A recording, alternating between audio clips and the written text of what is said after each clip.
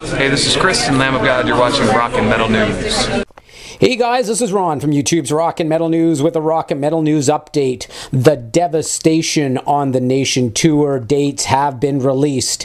The tour features Origin, Krisiun, Aeon, Alterbeast, Soreption and Ingested. What a heavy tour that is going to be.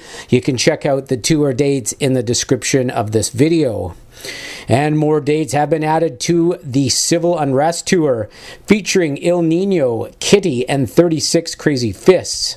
Davey Suicide will be on the bill on some dates, and Motograder, Thera, Lydia Can't Breathe, and Dark Cell will open. More bands to appear on select dates. Check out the tour dates in the description of the video.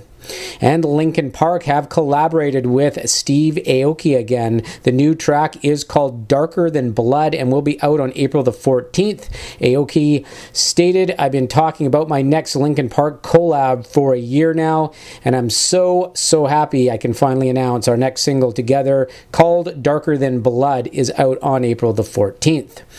And Between the Buried and Me have released a short tease of their new track called Memory Palace. The track will be released in full on April the 3rd. It is off their new album Coma Ecliptic, out on July the 7th through Metal Blade. Take a listen in the link in the description.